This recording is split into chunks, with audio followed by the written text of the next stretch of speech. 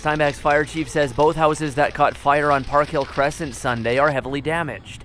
Keltave says they were called to the two house fires right around 7:30 p.m.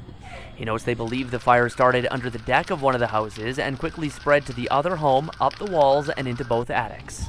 They both were burnt right through the roof, so any water we applied went directly into the home as well. So there's considerable water damage and smoke damage.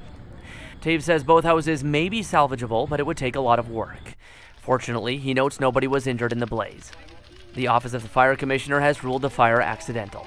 I'm Kenton Dick.